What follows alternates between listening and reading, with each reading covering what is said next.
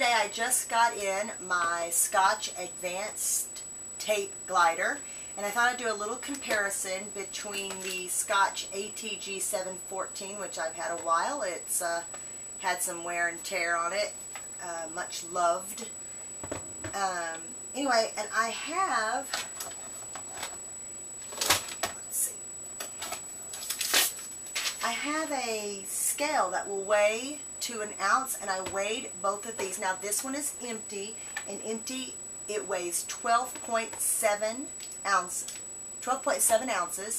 and the red ATG, which has I've used about half of the roll of adhesive, and it weighed 13.5. I then weighed the kind of tape that is in my 714, and it weighs right at 1 ounce. So they weigh the exact same, these two. I find absolutely no differences between the new pink ATG and the original ATG 714, except for these can be found in some local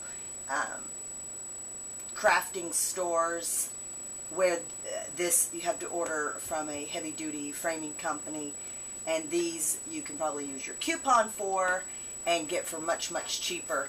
It was rumored that it was going to be made out of a lighter weight plastic. I'm not seeing it. They weigh exactly the same. And this one comes with 2 of the Scotch acid-free photo-safe rolls, 36 each for 72 yards. Now I also have the ATG 50. I bought this one for my daughter, who's actually only 6, but kept using my other one, and we would swapping back and forth. And anyway, some of the differences between between the ATG 50 and these two, it weighs the same. It's about half of the usage, although I've had to take off some because it will ravel. It'll get all ravelly, or well, I can't think of the word. Squirrely. It gets all messed up around there. And another thing, it loads differently. It loads backwards to me. The other ATG guns load this way.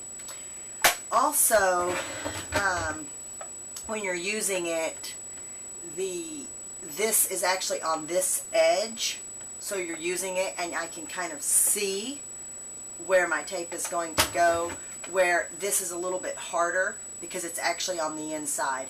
But other than that, this has been a really great deal, or it was a great deal, because it cost me considerably less than the ATG 714. However, now it's very comparable to the Advanced Tape Glider.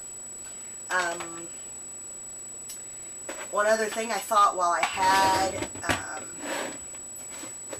it and it was empty, I would go ahead and load it up to show you how I do that. Just snap it on. Oh, another thing about the ATG, the blue one, you have to make sure that you have it all the way down, because if you do not, then it will not work properly. These are so much easier to load, in my opinion. Okay, so you just click it underneath the snap there, loop it through. It does come with instructions. Take it around there, loop it through. Ah, it's not wanting to stay. I don't even know if you can see it this angle.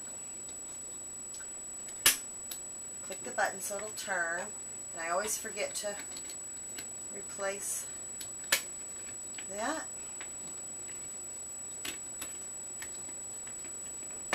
Close it up, and it should be ready to go.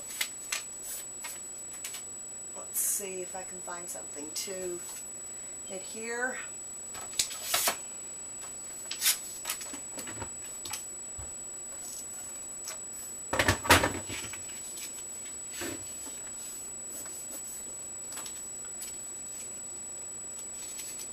Great. Perfect. It's going to stay stuck. Anyway, that's all for now. Thanks for watching. If you have any questions, you can post them, and I will get back with you as soon as possible. And if I don't know the answer, I'll try to find the answer. And also, please be sure and visit me on my website, hidinginmycraftroom.com.